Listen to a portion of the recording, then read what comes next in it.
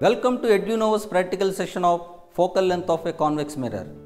A convex mirror is also known as a diverging mirror as it diverges the light rays incident on it. In our day-to-day life, we use convex mirrors in the vehicles as rear view mirror to obtain a wider field of view. These are also used as reflectors in the street light to diverge the light over a large area. Before going to the experiment, let's get familiar with the terminology of the convex mirror using a ray diagram.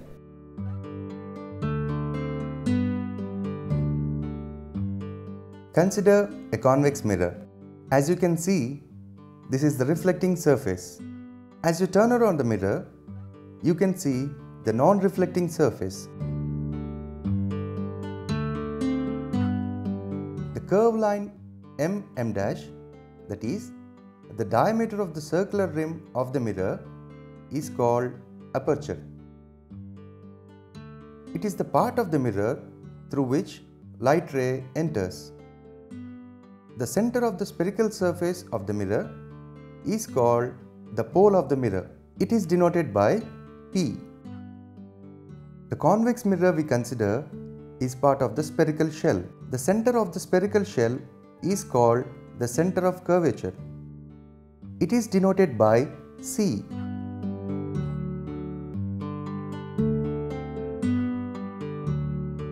When you join the center of curvature C and the pole P, the straight line is called the principal axis.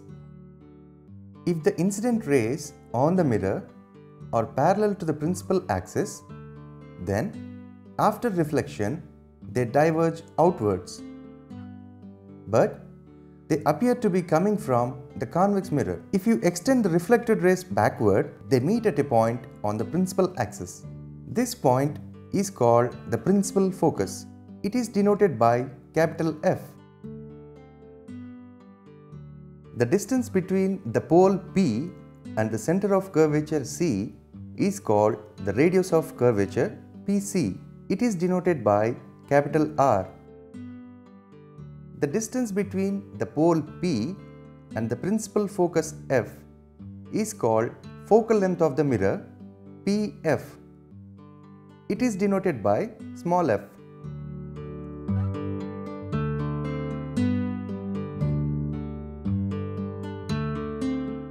The aim of this experiment is to find the focal length of a given convex mirror using a convex lens.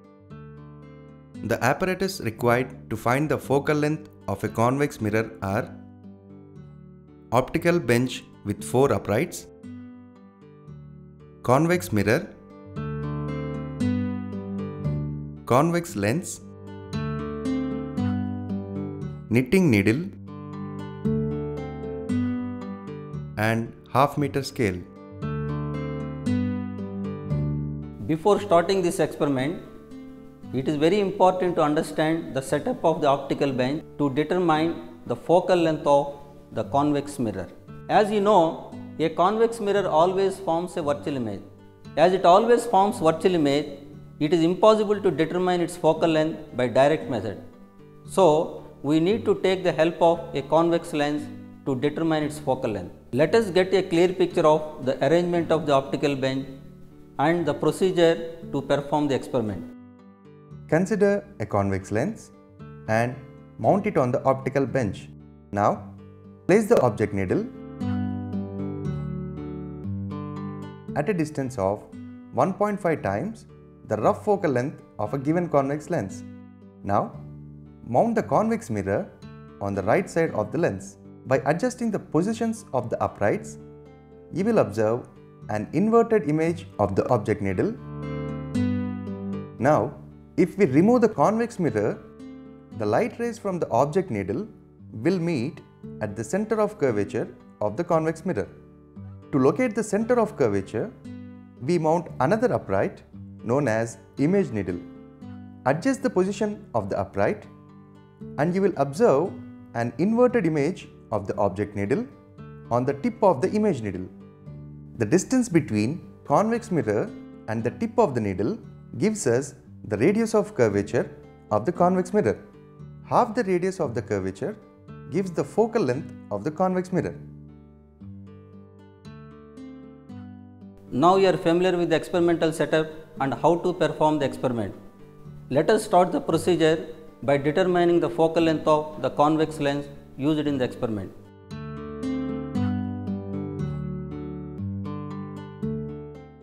Here, we need to obtain the image of a distant object on the screen. When you look at the window, you can see the tree which is a distant object. Face the lens towards a distant object and obtain its inverted image on the screen. Once you got the inverted image, move the lens forward and backward until you get a sharp image. Now, with the help of a scale, measure the distance between the lens holder and the screen, which is nothing but the rough focal length. Here, it is 10 centimeters.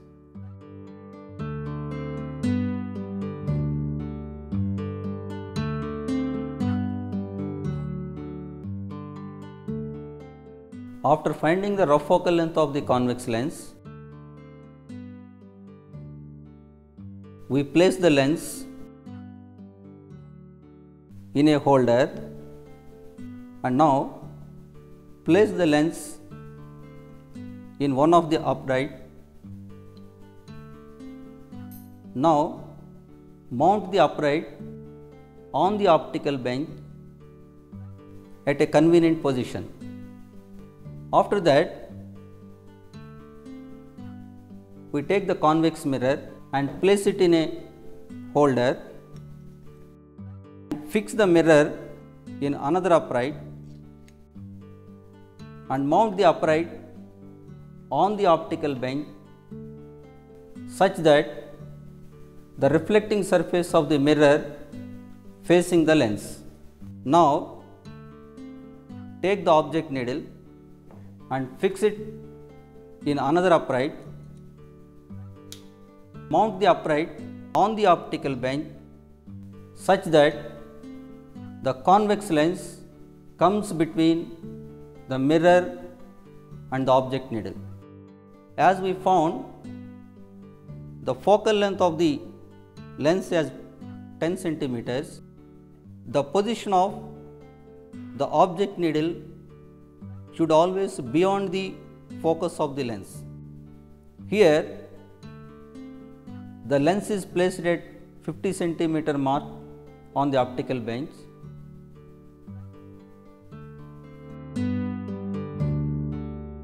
We have to adjust the position of the object needle so that its position should be below 40 centimeter mark on the table.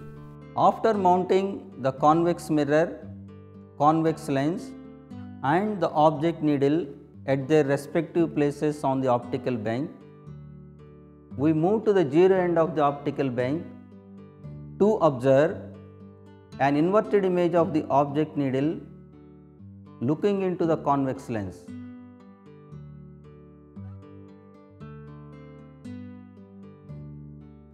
Closing one eye, look into the lens and adjust the positions of mirror, lens and the object needle until an inverted image of the object needle is seen. Now we adjust the positions of the uprights to get an inverted image of the object needle.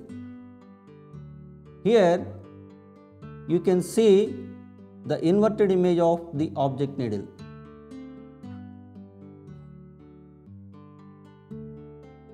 Now, by giving lateral motion to the object needle,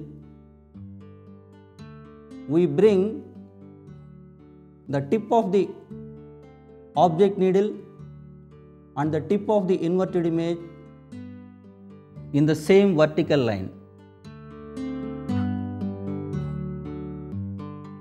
After that, we adjust the height of the object needle so that the tip of the object needle coincides with the tip of the inverted image.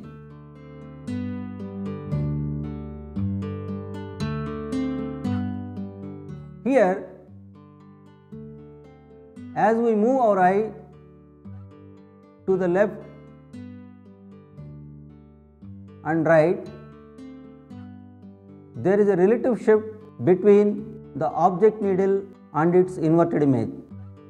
This is nothing but parallax. To remove parallax, move the uprights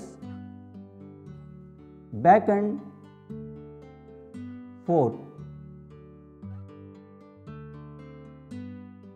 Now, you can see as we move our eye to the left and right, there is no relative shift between the object needle and its inverted image. So, parallax is removed. After removing the parallax, we have to note down the positions of the convex mirror, convex lens and the object needle. As you can see here, the position of the object needle is at 6 centimeters. The position of the convex lens is at 45.5 centimeters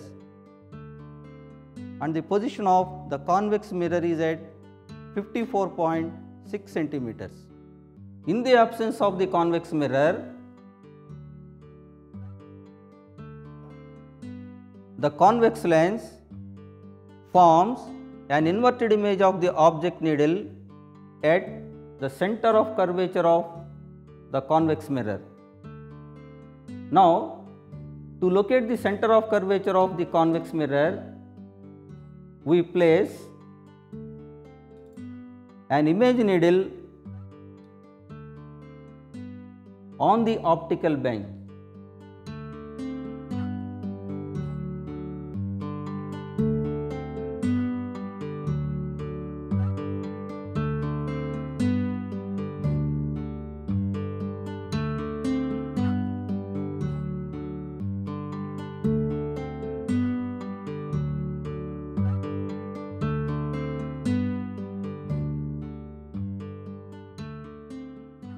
I am looking into the convex lens and adjusting the position of the image needle until the tip of the image needle coincides with the tip of the inverted image of the object needle without any parallax.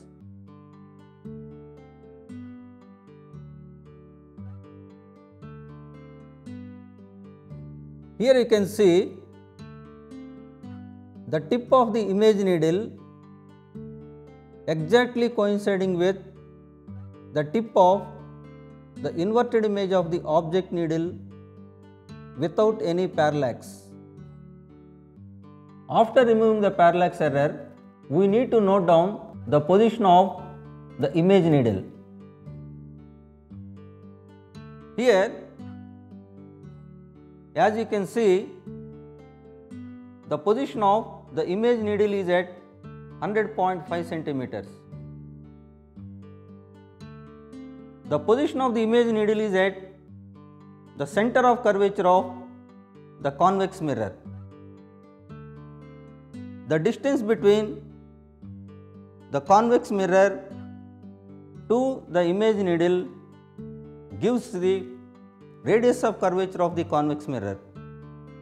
Half of that is the focal length.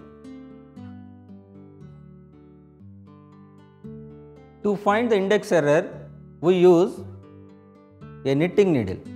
Now, let us find the length of the knitting needle using the scale engraved on the optical bench. Here, the length of the knitting needle is 25 centimeters.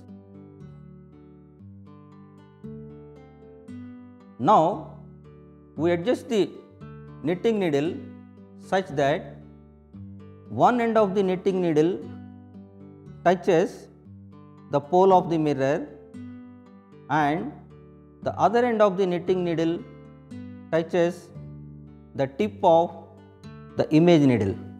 As the length of the knitting needle is 25 centimeter, the actual distance between the pole of the mirror and the tip of the image needle is 25 centimeters, whereas the distance between the two index marks on the uprights is 25.5 centimeters. Therefore, the observed measurement is 0.5 centimeter more than the actual measurement. Therefore, we need to subtract 0.5 centimeters from the observed measurement to get the correct measurement.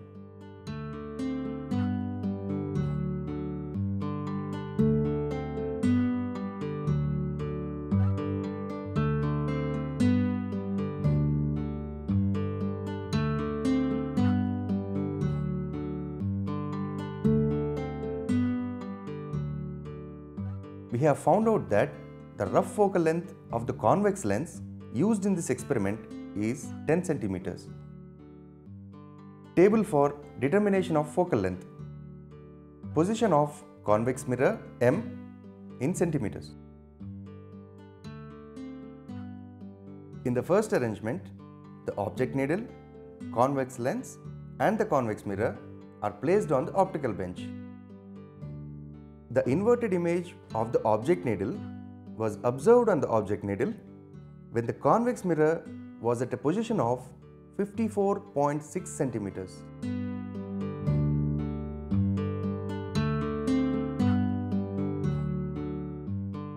Image needle I in centimeters. In the second arrangement, the convex mirror is removed and the image needle is placed on the optical bench. The inverted image of the object needle is formed on the image needle. Then, the image needle was at a position of 100.5 centimeters on the optical bench. Observed distance Mi in centimeters is 100.5 centimeters minus 54.6 centimeters, which is 45.9 centimeters. Actual distance Mi in centimeters. Actual distance Mi in centimeters is equal to observed distance Mi in centimeters plus index correction. Index correction E is equal to minus 0.5 centimeters. Therefore, actual distance is equal to 45.4 centimeters. Focal length F is equal to R by 2 centimeters, that is 45.4 by 2, that is equal to 22.7 centimeters. Similarly, the other readings are as follows.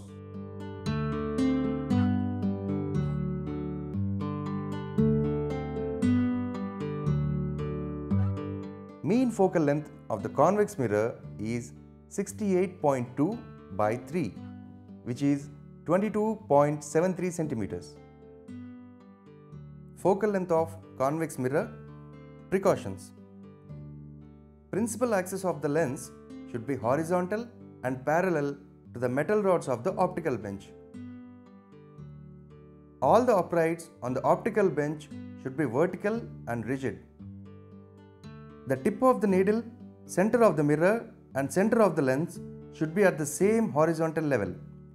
The eye should be kept at a minimum distance of 30 centimeters from the needle while removing the parallax. Tip-to-tip parallax should be removed. Index correction should be applied between the image needle eye and back surface of the convex mirror.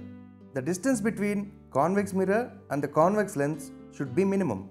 After removing parallax, the position of the convex lens and the object needle should not be changed.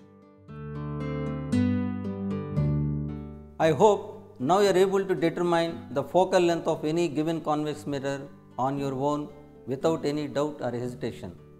Thanks for watching this experiment.